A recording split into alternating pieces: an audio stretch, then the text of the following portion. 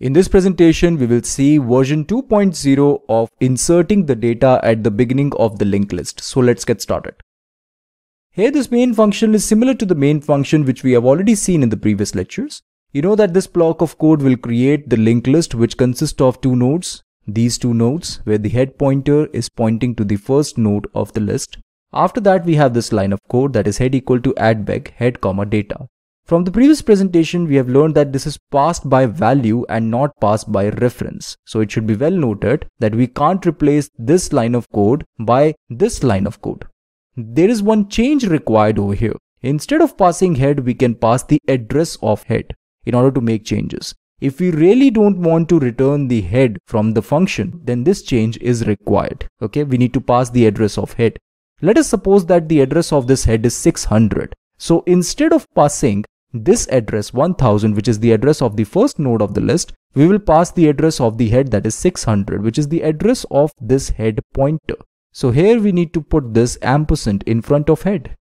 Now in the addBeg function, we will make this change over here. That is, we will replace struct node star head by struct node star star head. We will make this a double pointer.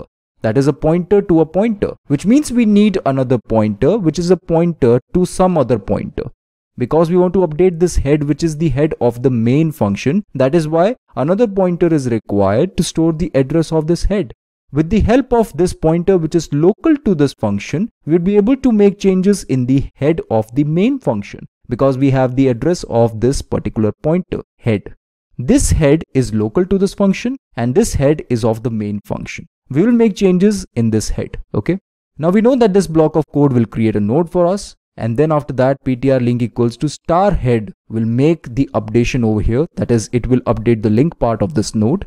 We know that this is ptr link equal to star head instead of ptr link equal to head. Here this must be star head because here the head contains this address 600. Here we want to store this address 1000, that is the address of the first node of the list. We can do this by dereferencing the head. Here after dereferencing this head, we will get inside this pointer, that is, we will get this address 1000. We will store that in the link part of this node.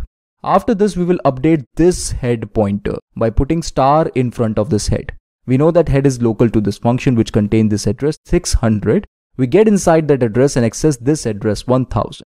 So here we will update this particular pointer by ptr, that is 3000. So here this will get updated by 3000 and this is the process we have to follow. Here, the head of the main function will get updated and not the head of the addBeg function. We should understand this point very carefully. This head, that is the head of the main function, will get updated. So in the main function, the head will get updated and you can see this clearly. This head is pointing to the first node, that is this node of the list. So now we have head pointer, which is the updated head pointer in the main function, which is pointing to the first node of the linked list. Right? After that, of course, ptr will get updated and then because of this block of code, we would be able to print this output 345 and 98 on the screen. Okay friends, this is it for now. Thank you for watching this presentation.